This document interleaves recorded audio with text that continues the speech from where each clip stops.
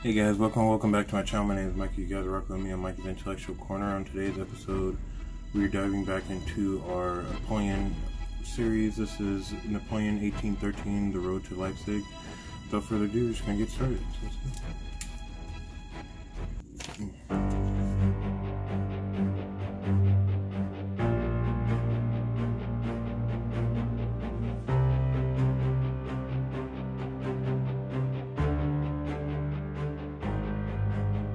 1812 had been a disastrous year for Napoleon.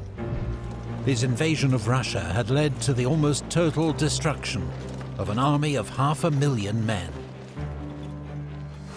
Now Poland and Germany were wide open to Russian attack. Some advised Emperor Alexander that this was the time to make a favourable peace with Napoleon. Russia's own armies had been mauled and Western Russia devastated. But Alexander was determined to see Napoleon defeated for good, to free Europe from his clutches, and avenge Moscow's destruction by taking Paris. Yeah, I mean, plus you could probably tell that Napoleon would want to be able to save face after a defeat like that, because obviously he's not stupid. He knows the rest of the allies are going to smell the blood in the water and stuff like that. So, you know what I'm saying? He knows he needs to finish this dude off, otherwise this is just going to continue. Plus, he probably wants to avenge, some of the people of Russia who had to suffer through all this stuff. Maybe I'm thinking, but Moscow's destruction by taking Paris. Napoleon's allies were deserting him. Prussian troops had already agreed a truce with the Russians. Schwarzenberg's corps marched back to Austria, which assumed a policy of watchful neutrality. Napoleon had left Marshal Murat in charge of the remnants of the army, but he left for the Kingdom of Naples, hoping to cut a deal with the Allies that would let him keep his throne. He was replaced by Napoleon's stepson Eugene, who'd proved himself a brave and able soldier in Russia, but was unused to independent command, and now faced odds of 4-1. As Russian forces advanced through Poland, he continued to retreat west, leaving damn, that's crazy. Freaking Kutuzov and them are still chasing him. I would have thought that, at the very least, Kutuzov would have his troops, go back, because they've been going pretty much since Moscow. I know they're tired, so let's see. Garrisons to hold strategic fortresses, most of which were soon besieged. On the 7th of February, Russian troops entered Warsaw unopposed. Napoleon's Polish client state, the Duchy of Warsaw, effectively ceased to exist. 3 weeks later, Russian troops entered Berlin, while Sweden joined the Allies. Sweden was ruled by Napoleon's former Marshal Bernadotte, now officially known as Crown Prince Karl Johan. Many would accuse him of betraying Napoleon, but he'd always been clear that once he became Sweden's Crown Prince, he'd pursue Swedish interests, which is what he now claimed to do. Yeah, I mean, technically, Napoleon occupying Swedish Pomerania kind of went against exactly that, the Swedish interest, so he kind of had no choice but to go against Napoleon at that point, if that was the way that he, wanted to rule. He now claimed to do. In exchange for Norway, to be taken from France's ally, Denmark, and £1 million from Britain, Bernadotte agreed to join what was now the 6th coalition against France since the Revolution, with an army of 30,000 troops. 10 days later, King Frederick William of Prussia declared war on France. It followed weeks of indecision. The king was widely seen as a weak character and terrified of Napoleon. But with guarantees of Russian military support, the return of lost territory, and enormous financial and material aid from Britain, he agreed to field an army of 80,000 men. On the 17th of March, he issued a proclamation to the people of Prussia and Germany.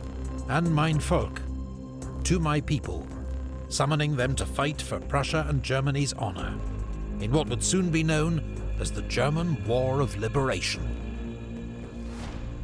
The Prussian army had been greatly reformed since its humiliating defeat to Napoleon in 1806. A military commission headed by General von Scharnhorst had sacked nearly 200 old generals and abolished flogging, expanded recruitment and introduced exams for officers, and overhauled training, tactics and drill. Almost kind of surprising that officers didn't have to go through more scrutiny and stuff like that, because I know in like today's military, at least for us in the United States, have to go through a few different training and scrutiny, different things and tests and all that stuff to become just an NCO, let alone a officer. Officers have to go through a whole different school and all that stuff, so it's very rigorous, but definitely good to see that they are reformed and stuff, to the Prussian army that we know.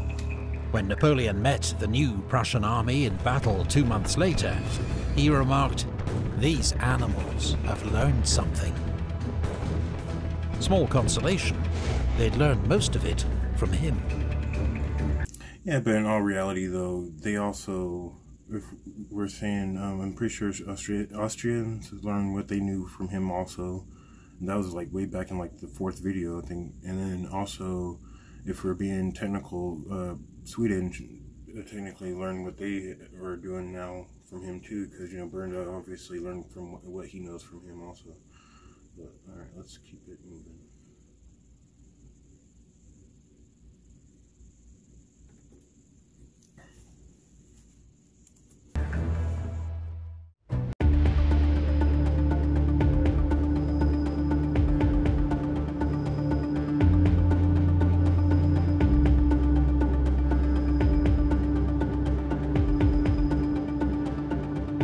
As his enemies massed in Germany, Napoleon was in Paris, working tirelessly to build a new army with which to face them.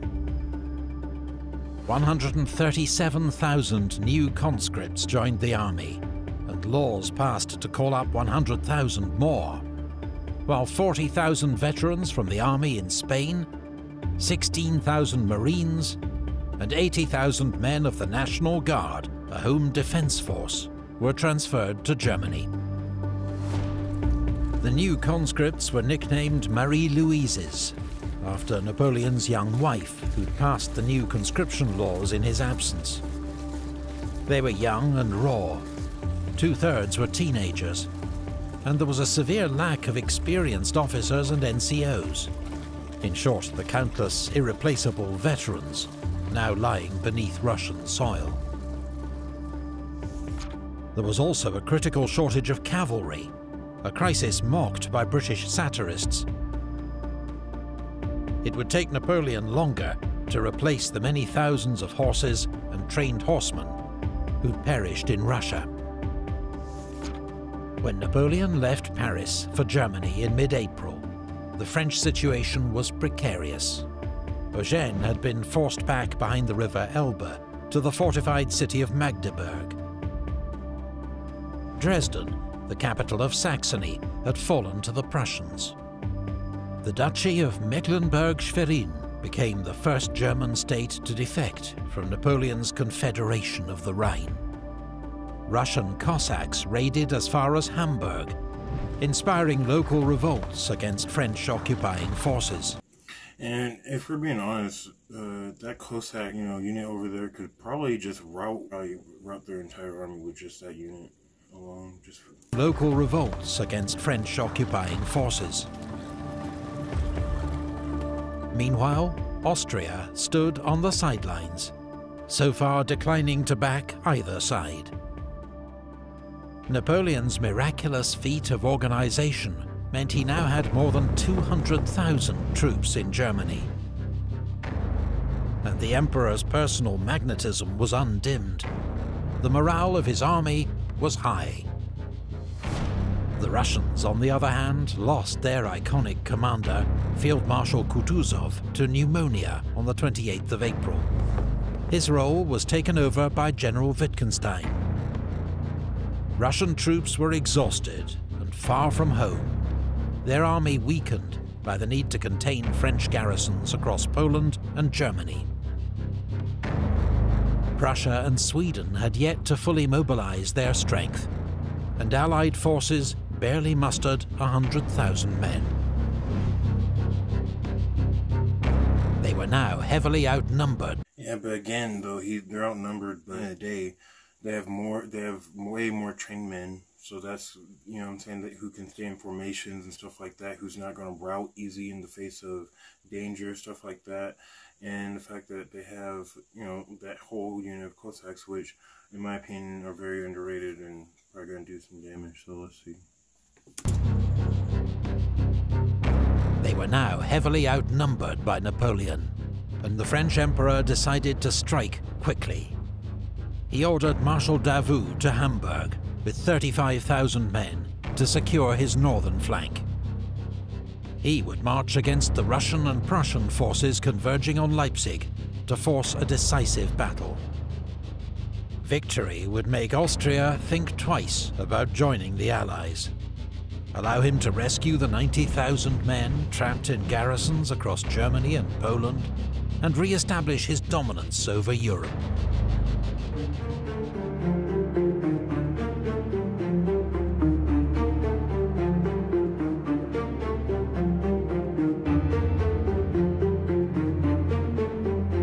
As Napoleon advanced on Leipzig, the Allies faced a predicament: to risk battle against Napoleon's larger army, or give up Germany without a fight, a potentially devastating blow to Allied morale and any chance of winning Austria over to their cause.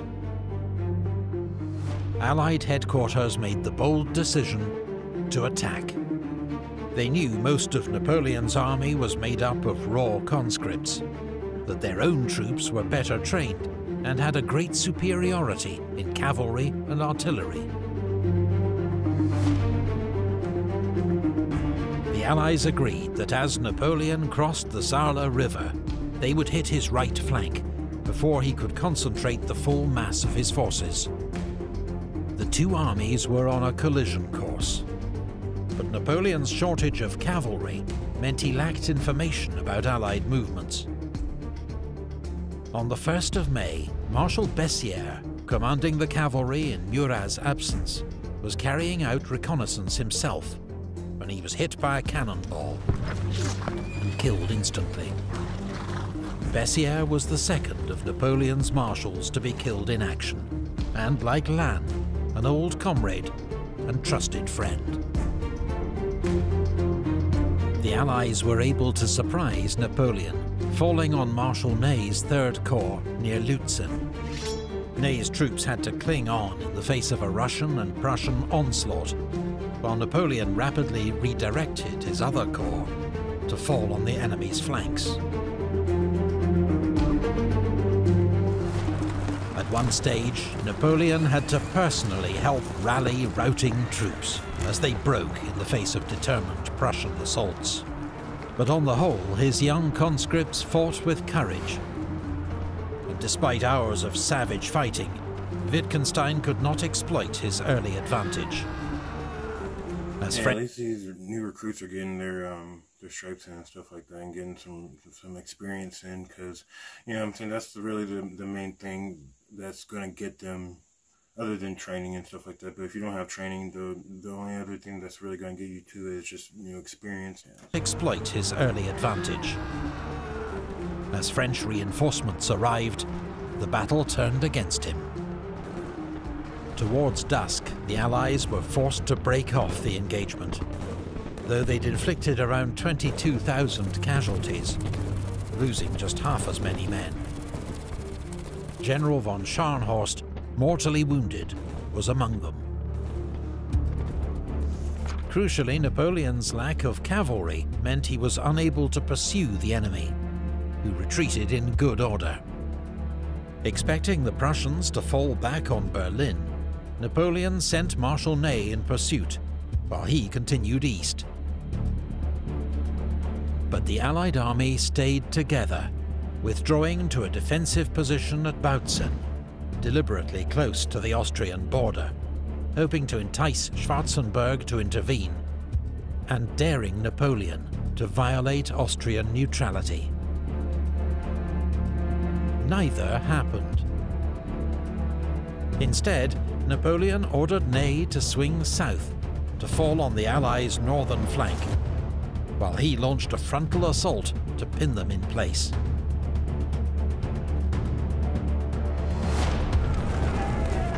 The battle lasted 2 days, as French infantry struggled forward against the Prussian and Russian lines. But a misunderstanding over Ney's orders caused a delay that allowed the Allies to narrowly escape Napoleon's trap. Once more, the Allies fought with great determination and inflicted many more losses than they suffered. There were more casualties during the pursuit, including the next day General Duroc, Grand Marshal of the Palace, responsible for Napoleon's personal arrangements, and his closest surviving friend. Riding with Napoleon's staff, a freak cannon shot ricocheted off a tree and disemboweled him. His slow, painful death deeply upset Napoleon. The Emperor continued his pursuit to Breslau, once again hindered by his lack of experienced cavalry, while Oudinot was sent north to take Berlin, but was held at Luckau by von Bülow's Prussian corps. On the 2nd of June, with both sides strained to breaking point, neutral Austria proposed a ceasefire, which, to the surprise of many, Napoleon accepted. Well, yeah, it's pretty surprising, but at the same time, I'm pretty sure it was probably done because, you know, Napoleon just wanted to keep his, wanted to keep his empire, two, obviously lost like two of his best friends, and best, you know, some of his best military personnel, and three, the fact that this ceasefire will give him more time to be able to not only recruit more of a bigger army, but actually train that army, you know what I'm saying, so that they're at least decent and not getting, you know what I'm saying, kind of routed. And it almost kind of seems like they're just winning off numbers, really, but we'll see. Napoleon accepted.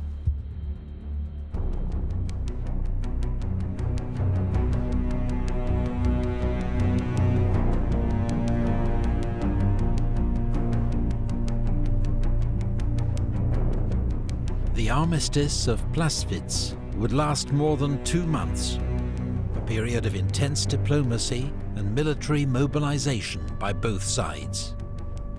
Napoleon wanted time to rebuild his cavalry, a shortage of which had allowed the Allies to escape twice.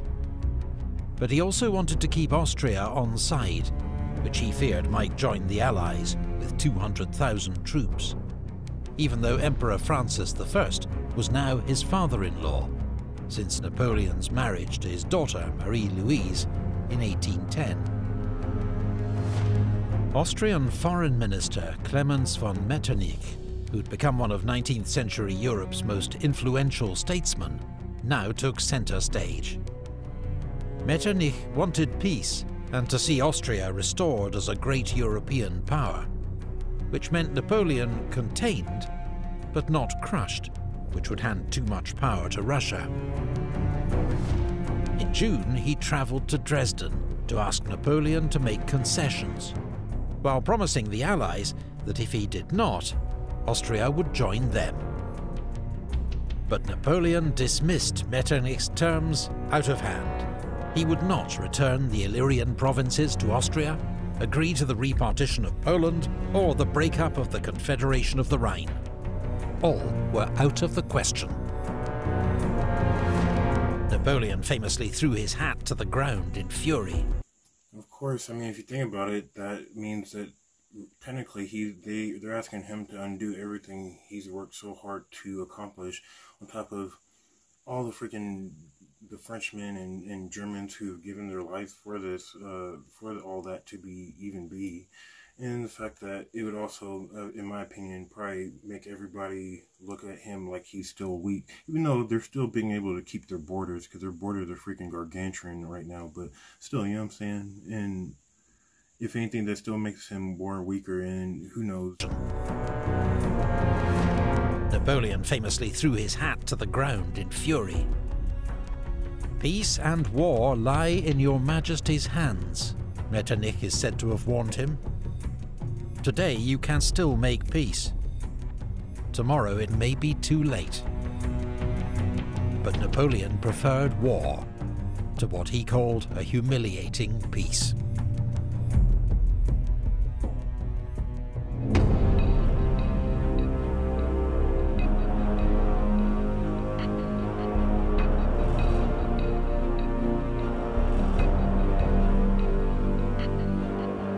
On the 12th of August 1813, Austria joined the Sixth Coalition and declared war on France. The Allies now had a numerical advantage of 3-2, and a new strategy, the Trachenberg Plan.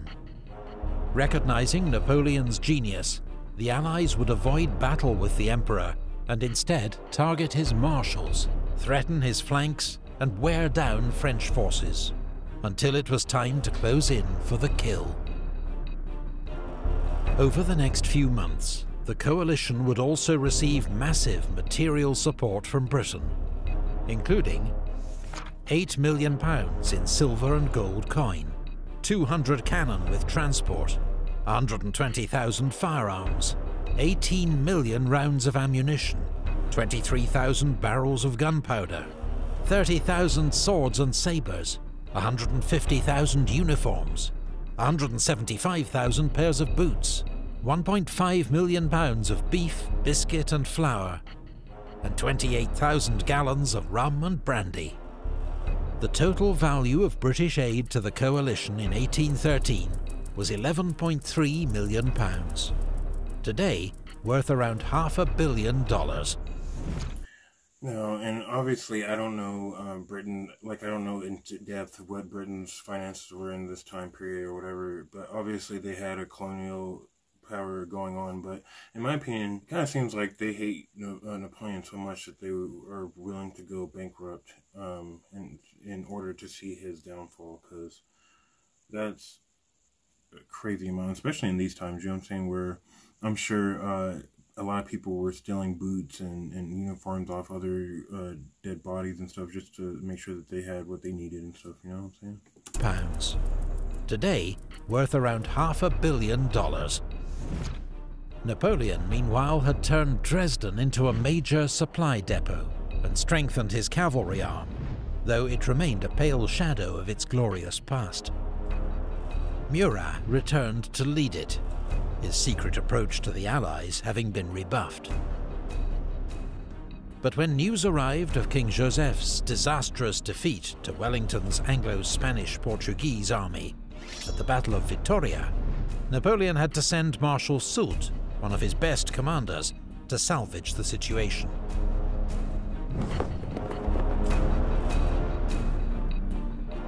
On the 15th of August, Napoleon left Dresden and advanced against what he considered the most urgent threat, the joint Prussian-Russian army of Silesia, commanded by General Gebhard von Blücher, soon to win the nickname Marshal Vorwärts, Marshal Forwards, for his aggressive leadership. But Blücher followed the new plan and retreated when he learned of Napoleon's advance. Napoleon then received news from Marshal Saint-Cyr, holding Dresden with 20,000 men, that Schwarzenberg's gigantic army of Bohemia was approaching, and the city and its supplies were in danger. Napoleon left Marshal MacDonald to keep an eye on Blücher, and raced back to Dresden, sending Van Damme's First Corps to threaten Schwarzenberg's communications. I'm about to say that might be their only option, is just to have Napoleon on kind of like a horse with like maybe 100 men around him, like on horseback, to, you know, make sure nobody captures him around this crazy battlefield right now, and just have him race around the battlefield so that way, you know, he can help out his marshals and stuff like that. Because other than that, you know what I'm saying, I don't really see how he can... communications. By the time the Allied assault began, enough reinforcements had arrived to fight off the attack.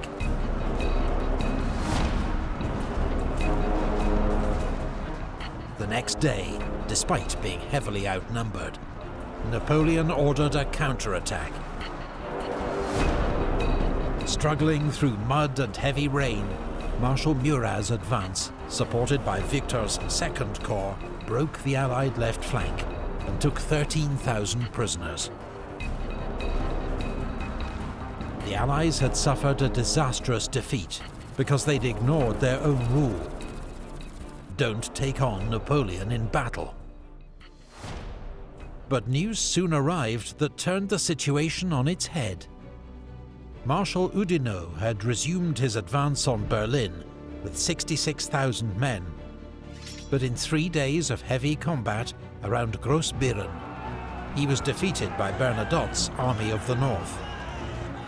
Some of the most savage fighting was between Napoleon's Saxon allies and von Bülow's Prussians, two German states that for now remained on opposing sides. 3 days later, at the Katzbach River, Blücher inflicted a crushing defeat on Marshal MacDonald, driving some French troops into the river itself. MacDonald lost 30,000 men, 3 Eagles and 100 guns, for Blücher's 22,000 casualties. 3 days after Napoleon's victory at Dresden, as Van Damme's corps pursued the Allies, it became trapped in wooded valleys around Kulm and was overrun. General Van Damme himself was dragged from his horse by Cossacks, as he and 10,000 of his men were made prisoner. Napoleon sent Ney to take over from Oudinot, who engaged Bülow's Prussian corps at Dennewitz. The Prussians, fighting to save Berlin, held their own until Russian and Swedish reinforcements arrived to turn the battle decisively in the Allies' favour. Ney's retreat became a rout, with the loss of another 22,000 men. Napoleon's brilliant victory at Dresden had been completely overturned in just 10 days. The Allied plan was working. Napoleon became increasingly frustrated as Allied armies withdrew wherever he advanced, and advanced wherever he was not. Yeah, on top of that, you gotta think craziness going on. We gotta think he has teenagers in his army, and at the end of the day, probably teenagers are gonna do what teenagers, do best, and they're probably gonna start thinking this is all bullcrap. Why are we here? And they're gonna start leaving the army and stuff like that en masse. On top of the fact that for him, it's probably gonna start feeling like babysitting. On top of the fact that everybody's losing around him, so he's really starting to get frustrated. I feel like withdrew wherever he advanced, and advanced wherever he was not. His teenage conscripts were exhausted by constant marching, and famished as Saxony had been stripped bare of supplies. Thousands fell sick, thousands more deserted. Russian and Prussian light troops were now operating behind Napoleon's army, harassing his communications with France. Many of Napoleon's marshals advised him to pull back to the River Rhine. But Napoleon wasn't giving up Germany without a fight.